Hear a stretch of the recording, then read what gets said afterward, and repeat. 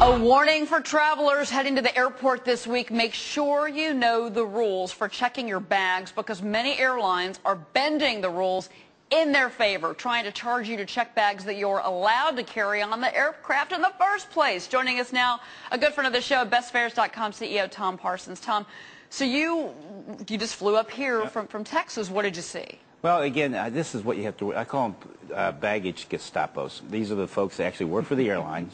They hang out in front of the TSA line. They're not going to be able to get away with that very much longer when those lines to get there. The TSA is going to shoo them away. But they stand there, and yesterday these folks had roller bag garment bags, not the regular standard ones, because they take up a little bit more space in the cabin.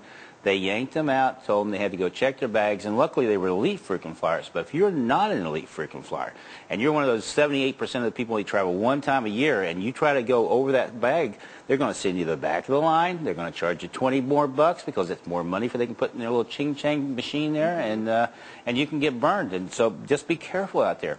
So you have to know the rules and know your rights as a traveler this week and through Christmas because of what they're trying to make money this week. Okay. Well, also, here's the other problem they got. No overhead space. When I came back up here, I mean, it looked like there was a caravan of roller bags coming in. You know, it was more about 80% of the people did not check. They didn't want to pay the fees.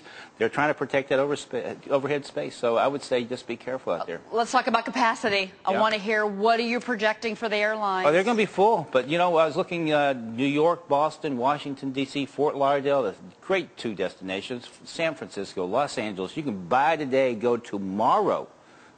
By today, today, go tomorrow, and still probably find destinations like Los Angeles or San Francisco for only about 198 to 218 round trip.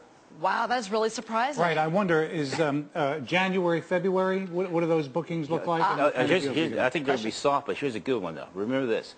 Southwest, the only thing they put up on their website today was only turkeys charged for bags. Okay, boom, that was it, no sale. Same thing AirTran. So look for next Tuesday. 80% of the airfare sale starts on a Tuesday. They're probably not going to give us for Christmas or Thanksgiving. Tuesday at midnight? No, Tuesday morning. Okay. But don't buy Tuesday. Don't buy Tuesday morning. You want to wait. It's like playing Texas Hold'em. I want to see all the river cards come over. Everything. I want to see everybody's hands. So wait about 3, 4 o'clock in the afternoon, and then you start looking. But I expect big super sales for 2010. Right. Because they got to fill up those January and February flights. They don't worry about Christmas right now, but they got to fill up that.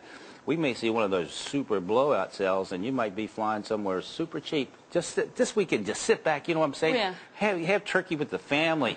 Do nothing. If you find a good airfare deal, buy it. If you don't find it, wait till Tuesday afternoon, after a couple, have a cup of coffee and go, hey, he was right.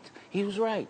But that's for January and February. All right, so check it out next Tuesday for January and February. Those where the deals are. And watch out the fees. What time you're right. What time did I say? You said morning. I said that's when they happen, coffee. But we wait till 4 because we want all 4 p.m. We want all the airlines to be in the game. I want American, Delta, everybody to match a deal. Who's going to give me the best deal?